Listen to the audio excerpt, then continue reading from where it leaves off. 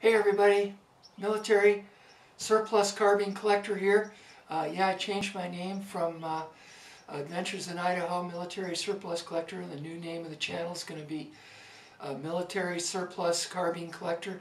Most all of my firearms are carbines, so I think I just changed the name.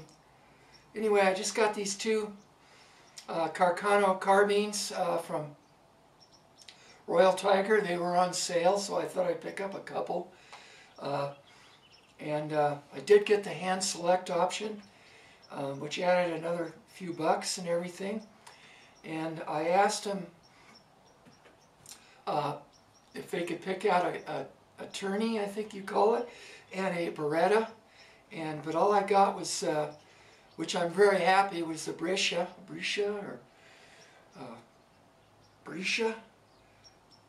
I don't know, I can't speak Italian, but anyway, one of them is a 1941.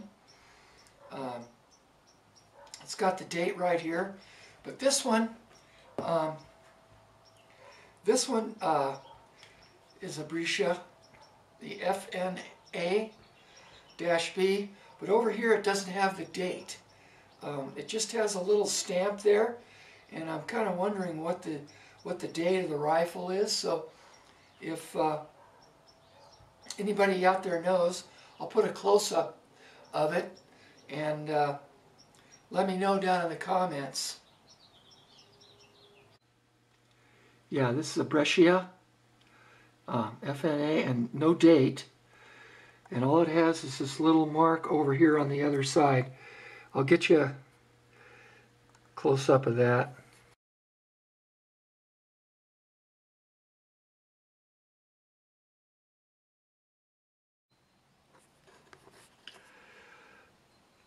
Yeah, the condition of these carbines are really good. I'm really happy. The stocks are real nice, really in real good shape. There's a little bit of that fungus and stuff or whatever's on there.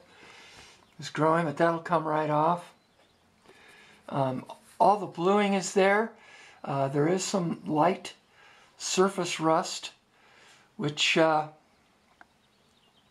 will come right off with a little steel wool, and first I'll have to get all that cosmoline out of there, but they're looking pretty good. Let me turn them around and look at the other side.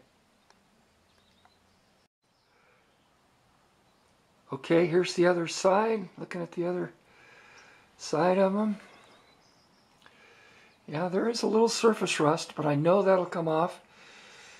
It came off of the other one I ordered and got.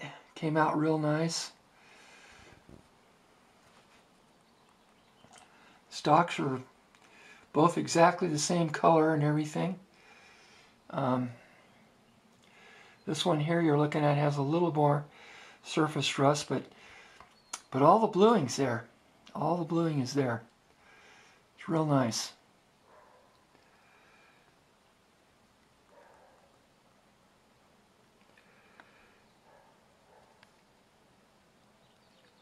Let's take them apart. I'll take them apart, and we'll look at the parts and see how it looks underneath the stock and everything. Okay, I've got the 1941 Brescia taken apart. Stock looks good. The numbers on the stock match the serial number, so that's good. I think the stock's original. Bayonet there, and there's a lot of bluing until you come right here, and then right up underneath the wood where the barrel meets the receiver, there's a little bit of missing bluing, but that's okay. A lot of markings, and on the receiver right here, I don't know if you can see it, maybe I'll put a little close-up or take a close-up shot. There's a 1941. It says 41 with some other markings. All of it looks good. No rust, really. Magazine looks good.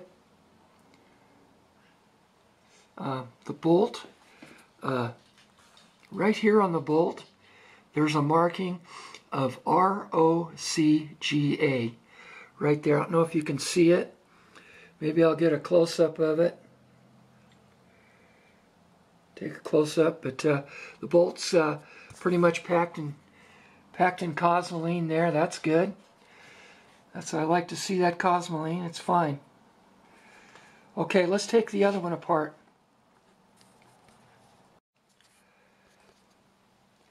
Okay, here's the other breccia. I've got it taken apart. The stock looks good, although the stock does have a little crack right here. That's moving around a little bit. I can glue that back, so we'll be good. The numbers on the bottom of the stock match the serial numbers, so that's the original stock. The bayonet looks good. All the bluing is on the bottom of this one. Some light surface rust and everything. I'll get that off. Got a little stuff growing right here, but that'll come off. And right here, there's a lot of little markings, but it doesn't really give me a date. There could be possibly a 30 on there, but it's really small, so I don't know. All the other parts look good. The magazine looks really good. And the bolt, pretty much packed in cosmoline or got some real heavy grease. And right here, there's a serial number. It looks like it's been engraved on there, which doesn't match the rifle. But the bolt functions really good. The bolt's really in good shape. So let's put them back together. And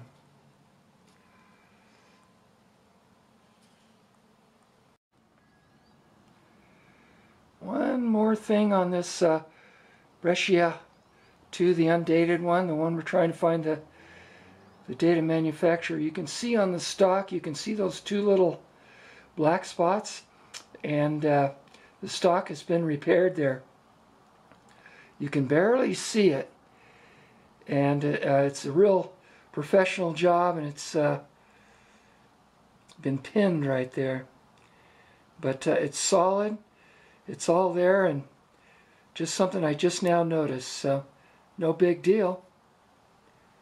Stock's in great shape. Okay, I got both of the breccias put back together.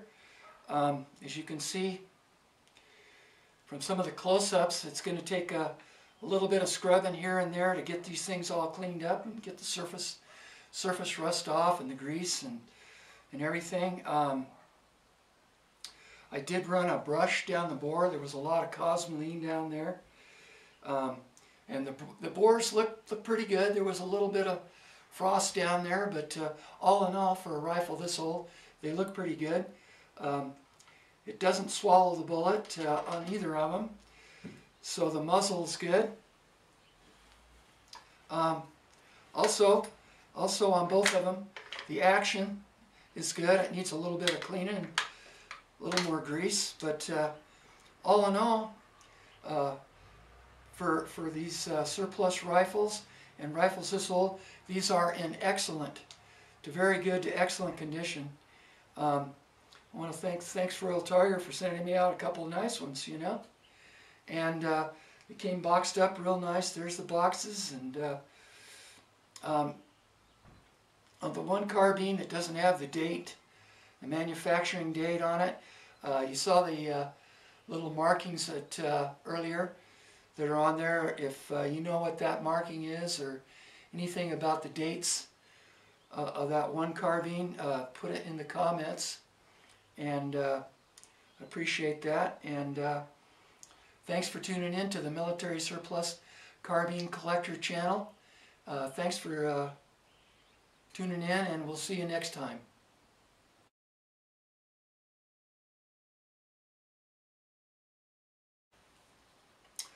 I'm real happy with RTI, the ones they sent me out, and damn phone.